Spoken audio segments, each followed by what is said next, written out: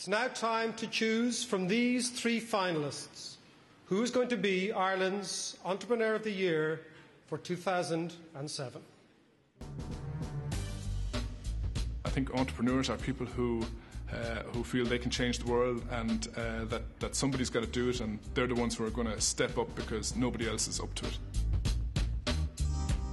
There's a very fine line between success and failure. And to be successful, you have to walk very close to that line of failure, and you can't be afraid of doing it. I think awards in business at every level are important. I think people works very well having good credit and praise and that sort of thing, and being commended for what they do.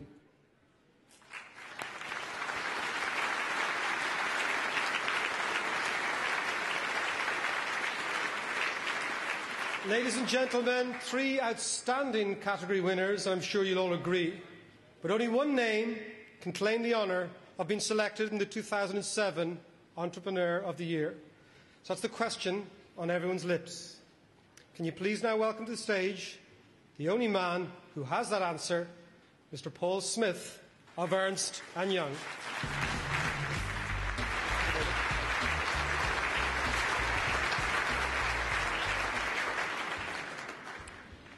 Ladies and gentlemen, the calibre of all of our finalists tonight is a tribute to the ingenuity and imagination of our nation. But the judging panel has identified one to be honoured above all. The 10th winner of the Ernst & Young Entrepreneur of the Year is Liam Casey. Liam Casey was quick to recognise the economic rise of China. He invented a world-class supply chain production model to exploit its true potential. For building a truly global business, Liam Casey is the 2007 Ernst & Young Entrepreneur of the Year.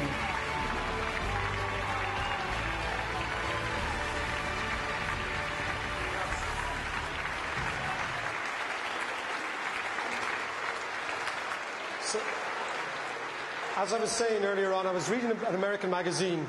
I was flicking through it, and did a big piece on China, and it said, Mr. China, an Irish guy called Liam Casey. How did you do it? Great team of people. Hard work and a great team of people. And, you know, when I filled out the forms for this event, there was a question.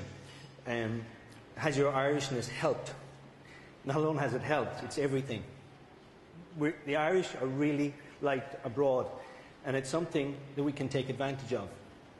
And the Irish abroad can be great, you know, if we can forget about the tribunals and go out, work together as a team. Ireland Inc. can be huge. And when you say that,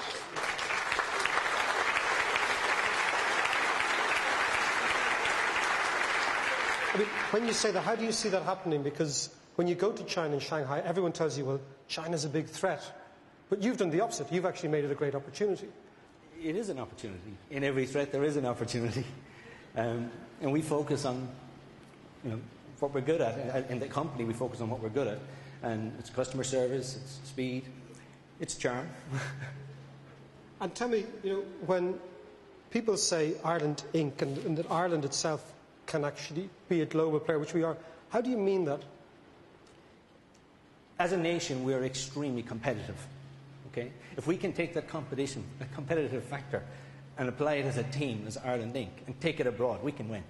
The Irish abroad can win, for sure. Big round of applause, Liam Casey. That was great. Well done. Well done. The upstanding for the winner, Mr. Liam Casey.